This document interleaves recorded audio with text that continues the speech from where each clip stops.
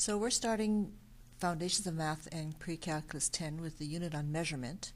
And last class you brainstormed together using the whiteboards, and I asked you to write the word measurement in the middle of the chart. And then I asked each of you to write down your thoughts of what you thought measurement was, or any terms associated with measurements. This is a sample of one student's work. Then what we did was I collected all your terms, and I organized them into columns and grouped them according to certain categories. This is an example of block A. Thanks, Stephen, for uploading it for us. And this is an example from block H. So I'm going to use block H's results, class results, only because I've got the terms written in darker color.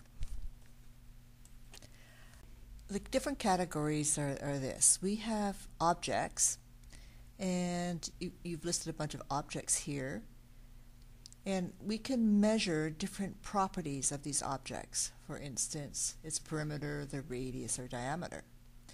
And to measure those properties, we need different kinds of tools, and with different kinds of tools, they're calibrated with different units. And the units that we're talking about are split into two kinds, imperial or metric, and these are the two terms that I have starred here.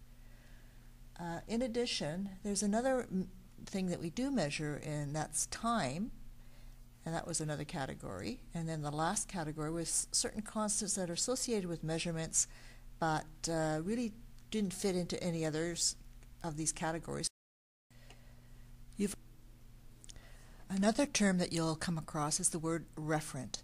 And a referent is some method of estimating a distance.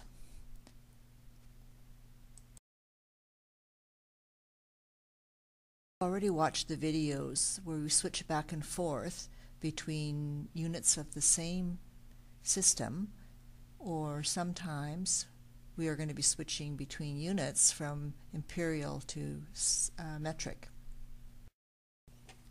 The latter half of the unit is going to be dealing with objects and their volumes. For instance, the pyramid, the sphere, its hemisphere, a cone, and then we'll also calculate the surface areas of the same objects. Sometimes we need to flatten them.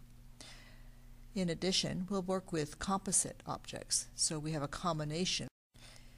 If you haven't done so yet, make sure you watch the videos on unit conversions.